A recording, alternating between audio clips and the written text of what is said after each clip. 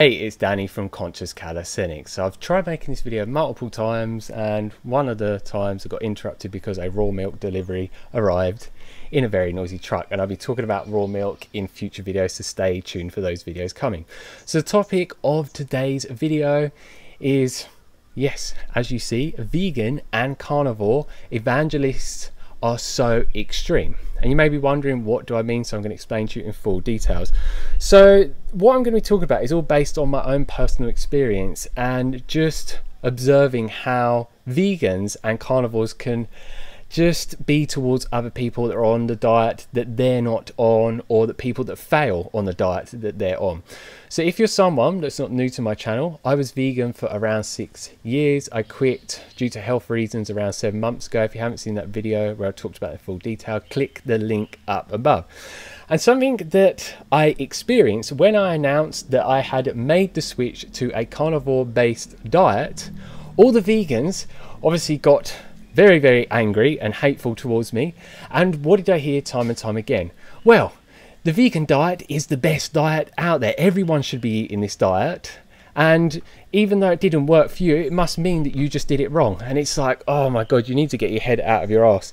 And it's why I say that is because so many people, and I see this time and time again on a vegan diet and many other diets, is they just become so dogmatic because they believe it is the best diet and that one diet is the best diet for all people out there and everyone should be eating it. But that is not necessarily true. And what we see is so many vegans preach pseudoscience that is very, very flawed, and time again they're just not posting really good studies and sharing them with people that are just flawed in one way or another. And a good example is epidemiological studies where they could ask people, a huge group of people, thousands of people, and there's so many vegan studies like this out there, where they ask them, what did you eat for the last 6 months? How many people can remember exactly what they ate and how much? Yeah, you try and do that. Most people are not going to be able to. And then they could say, well, because these people ate a lot of meat, this caused cancer. But then it's like, well, you've got to take into consideration all the other things that they ate as well. They could have caused cancer as well. So this is just one example of just like flawed vegan science. And what you normally find is a lot of these vegan studies that make a vegan diet look as good as it possibly can from the findings that they have from the scientific study. It's normally funded by vegans, and normally the scientists are vegans as well. So yeah, you can't really trust those sources because they have a vested interest to promote the vegan agenda. But aside from the science, it's just absolutely ridiculous to behave like this towards people. And vegans even say, even if you're eating animal foods and switch to a carnivore diet or a keto diet or an omnivore diet and it resolves all your health issues and symptoms, that the meat and animal foods are just suppressing the symptoms you had going on. And it's normally just detoxification symptoms that you stopped from eating those animal foods, or some other ridiculous reason. And what you find, they're normally not very empathic and compassionate to people. And then let's go on to the carnivores. Let's not just focus on the vegans. And I've seen this happen as well. When I said that I stopped eating a carnivore diet 30 days, if you haven't seen my video where I talk about all of the amazing benefits I got from that diet, click the link up above to view that video now. What happened was the same with the vegans. They were saying left, right and center on many of my videos that you just did it wrong. You weren't eating enough fat, or you weren't having enough salt, or you weren't drinking enough water, or you was eating the wrong meats, or you was doing this wrong or that wrong or that wrong. And they just wanted to blame anything but the diet. And yeah, any diet out there can be very beneficial to people, and it may be beneficial to them in the short term and it may not be beneficial to them in the long term. And what may work for you may not work for me or someone else. We're all different. We have different things going on in life. Some of us have more stress than other people. Some of us just have very, very different lifestyles, which we all do. And some of us work out, some of us don't. There's just so many things that you need to take into consideration.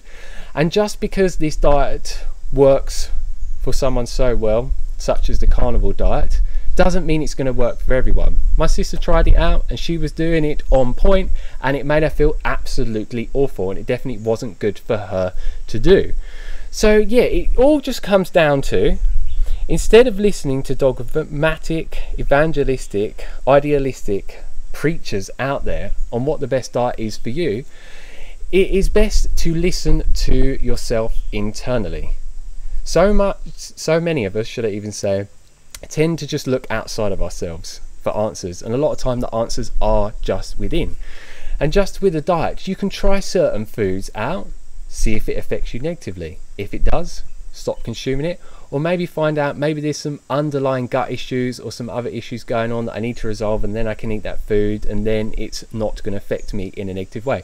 Because one food that might affect you in a negative way might not affect another person in the same way, and it might not affect you the same later down the line, because depending on where you are with your health and your own healing journey and how your digestion is and your gut microbiome and so on, different things can work at different times. And I have found that a lot of time what happens with me, I find a specific food that makes you really good, I keep eating it time and time and time again, and then I get to a point where it feels that my body needs different nutrients from other food sources, and I start to really not feel like amazing benefits from that food that I've been eating so consistently. So then I switch up and try some things. Some of them make me feel good, some of them make me feel bad. I remove the ones that don't make me feel good and I keep the ones in that do. And this was something that was really, really good with the carnivore diet, because I do believe it is an amazing elimination diet. So for me, I stuck to mostly beef for 30 days and I felt amazing from it. Then I wanted to start to reintroduce other foods, and I started trying things out like potatoes, broccoli and other certain foods, and I found that I just got to a point where I could tolerate a lot of foods that I could not before and just feel really, really good from them. And what is just a thing to think about, if we lived in a natural environment, would we always be eating a specific diet all the time? Would we be eating a carnivore diet all the time? No. Would we be eating a plant-based diet all the time? No. We would be eating foods dependent on the different seasons throughout the year and what is available, and it depends where you would be living in the world. So obviously if you're here in Thailand, a lot of the year you do have access to a lot of tropical fruits, but if you're in England, for example, or somewhere in Norway, you're not really going to have access to much of that, and you're probably going to eat a lot more animal foods consistently in your diet, and it will just vary throughout the year. So I believe the best diet for us is a varied diet of natural foods that make us feel good and don't affect us in a negative way. So it's just all about trying out loads of different things. And if you feel good just eating beef for the rest of your life, like Charlene Anderson, who's done it for almost 30 years, then that's obviously a good thing for her to do. There's some people that thrive on a plant-based diet, such as Nimai Delgado, almost mentioned his name, well, said it wrong, should I even say, and he feels really good from it. But yeah, there's a lot of people that fail on these diets and many other different diets. And it may be that your diet is working for you now. I felt good on a vegan diet for quite some time, but then I went downhill after a while. And then there's other people that don't feel good on a carnivore diet after doing it for a long period of time. You can search up online. There's many people that have done it for a while and then quit because it was no longer serving them in a positive way. So it's good not to keep yourself in a box, because I've done this before, and then you're like, this is the best diet. You tell everyone it's the best diet, and then you can get to a point where it's not working for you so well, and then you're like, actually, you start questioning your beliefs and you start having to change them, and just keep your mind more open. So yeah, it's just not a good way for people to be, but it's all down to yourself how you want to be with your dietary choices. But just be careful what you're saying to other people, and don't be too extreme and dogmatic at all, because it's just not the best way to be, at least based on my own personal experience and seeing how other people are. Because what ends up happening between like vegans and carnivores, they're like, oh yeah, meat is so bad, it's going to give you cancer, heart disease. This is what the vegans say to the carnivores, and then the carnivores are saying to the vegans all the plant toxins are bad, and the cellulose and this and that and that, and they just end up rubbing each other up the wrong way, and they just become very aggressive towards each other, and they just throw loads of slander at each other. It's not bringing up very positive emotions up in them, and it's just not making them feel good in any way whatsoever. And yeah, it's just a waste of your time, to be honest. It's like, what do you gain from like trying to force things onto other people?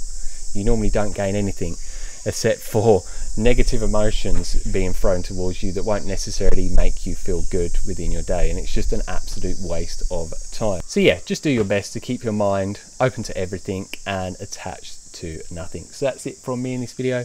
Leave your comments and questions down below. Don't forget to like, share and subscribe, and enjoy the rest of your amazing day. So as always, stay fit, stay energetic, and just make the most of your amazing day. Peace.